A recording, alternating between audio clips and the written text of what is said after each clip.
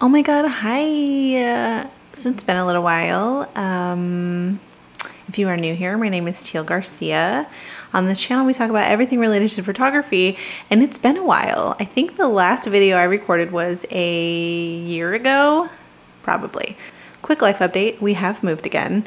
We're still in Arizona, but we've moved again. Now I actually have a space for an office and a place to record, so I'm good with that. So I am back.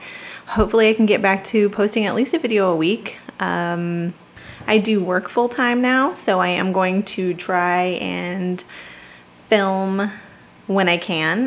Goal is a video a week. So if you have any video ideas, go ahead and throw them my way. I needed to get on here today and make a video, this first little video back, because we need to talk about the blurry photo trend.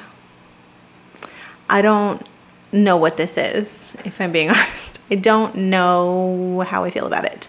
So the trend that I'm talking about is taking blurry photos intentionally. Yes, there is room to have an out of focus photo in your gallery to a customer, whether it be their wedding, a portrait session, whatever. There's room for a blurry photo that you still feel like is artful and evokes some kind of emotion. However, that seems to have gone overboard a little bit. So if you are not newer to photography and you've probably been in the game maybe 4 or 5 years, you know that part of like the biggest thing, the biggest goal of learning photography, learning how to use your camera, has always been getting them sharp photos, right? I cannot tell you how many times I've been asked, even how many videos I've done here on YouTube about getting sharp photos, right? Like that's what everyone wants. You want to nail your focus. You want your subject to be super crispy sharp, super nice blurry background. You want like that's always been the goal. So this new goal of shooting blurry photos is weird to me. This is my opinion. I'm not bashing anyone who does this. However, I do think that this is going to be a trend, a short-lived trend, because I know it's kind of 50-50 split. A lot of the newer photographers like it. A lot of clients like it. Again, throw a couple in there, don't do their whole session blurry. But I think that it's going to be up there with selective color, muted greens, matte, muddy black edits. It's going to be a trend. It's going to be something that somebody's going to look back on in 10 years and go, why are all my wedding photos blurry? Like, I can't see how happy my husband is during our first dance because the photos are blurry. Again, I'm not saying that you want blurry photos at your wedding. Every single photo is blurry. But like, why any of them be blurry? If you ask me, like, why?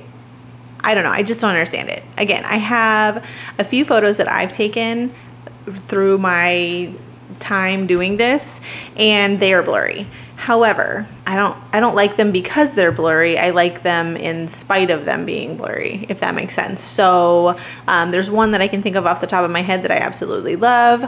I was taking pictures of my daughter when we lived in Hawaii. I was taking pictures of her jumping through the sprinkler, and the camera focused on the water instead of her. So you get the water droplets and then she's blurry in the background. I love that photo. That photo is at work on my desktop as my background.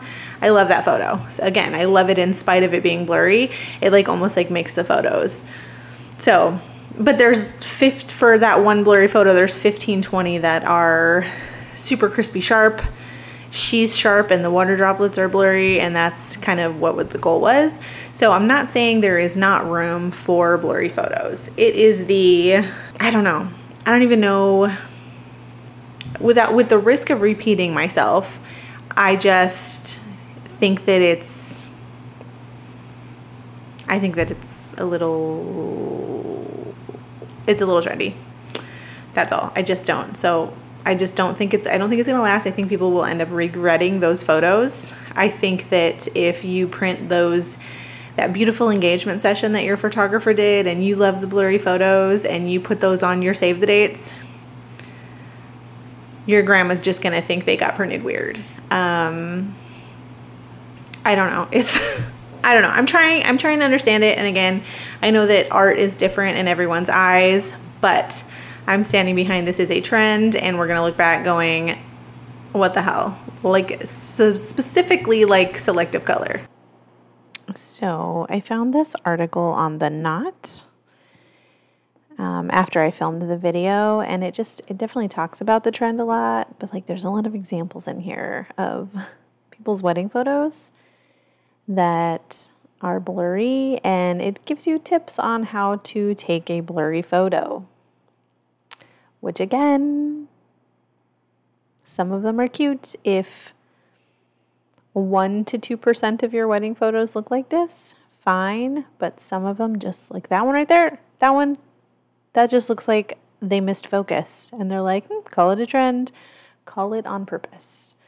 That again, it's just like, I teach people about shutter speed and how to get crispy photos when I teach, and this just like blows it all out of the water. Throw that shutter speed low and just go for it. I don't know. I definitely feel like it's something people are going to regret.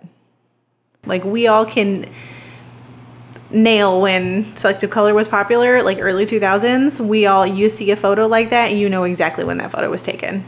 And I don't know. I'm more of a classic, sharp, true colors, rich photos and rich colors. That's the kind of photographer I am, because I don't feel like those photos are ever gonna, sure, what you're wearing might go out of style, but the photos themselves are not gonna go out of style. So I feel like that should be the goal. When you're giving somebody photos, that's the goal. That should be the goal, is for them to look back on them in 20 years and go, dang, these are still great photos. So anywho, that's my 2 cents on that. I am happy to be back. If you have any video ideas, leave them in the comments. Leave me what you think about blurry photos in the comments. Are you doing them? Are you not doing them? What team are you on? Are you for or against blurry photos? Let me know. Again, short video. Mostly just wanted to say hi. And that's all I have for this. And I will see you next time. Bye.